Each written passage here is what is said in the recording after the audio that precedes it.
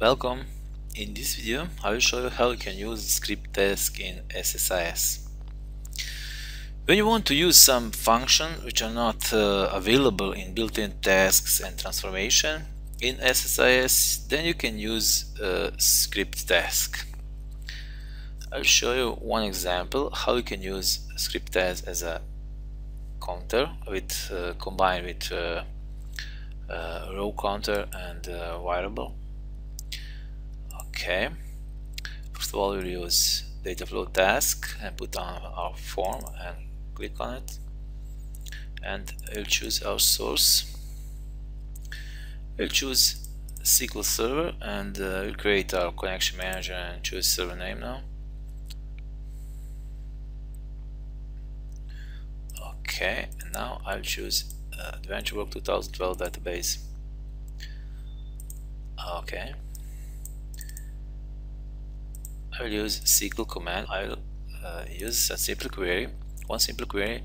It's actually select top 10 rows from table human resource department, and I limited the number of rows to be easier for us to count, you know, because we're doing a counter here in this example. Okay, there are 10 rows. Everything seems fine. Okay, now we'll put a row count on our form and just connect it, and since we need a variable for this row count, we'll create one and give the name count, and data type is integer. And now just choose this one, and we'll choose destination, and we'll choose as a destination, choose flat file destination. Just connect this. Okay, again.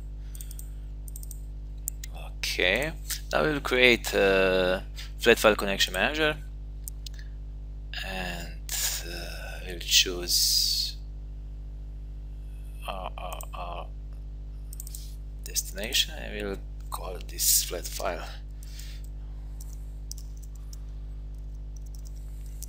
File, open.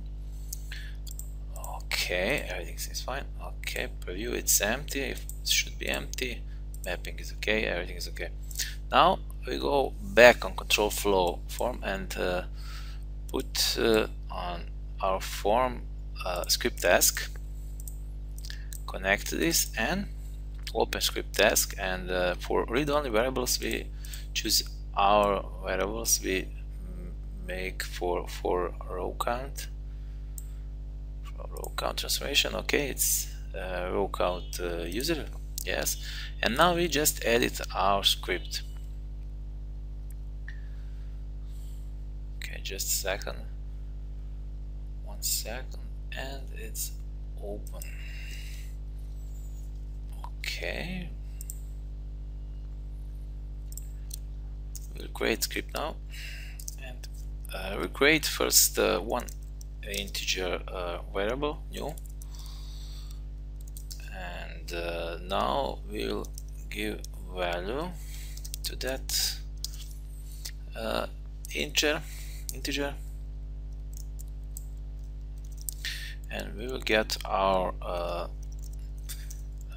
data from our variable we connected with our row count transformation.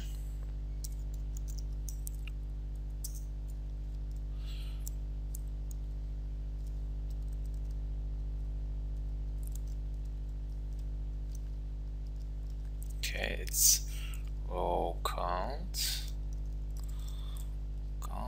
and value, and that should be fine. Oh, what, I made a mistake here. It's count. Okay, it's okay now.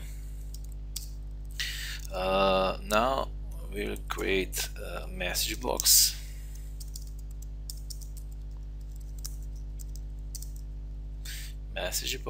And we put in brackets, we'll put our variable with some expression like I'll just simple rows, it's enough, seems fine. Just to finish this, okay, and just confirm. Okay, we have some error here and I am not sure what. Integer. Okay.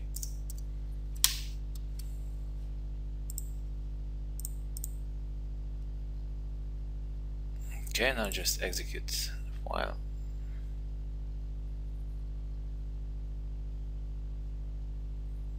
As we have 10 rows and it's correct. Of course, we could check our new flat file. It's okay, everything is okay. So in this video we talk about how you can choose row count transformation and combine with variables here, and how you can use script task to create some counter of transferred rows. That will be all, and thank you for watching.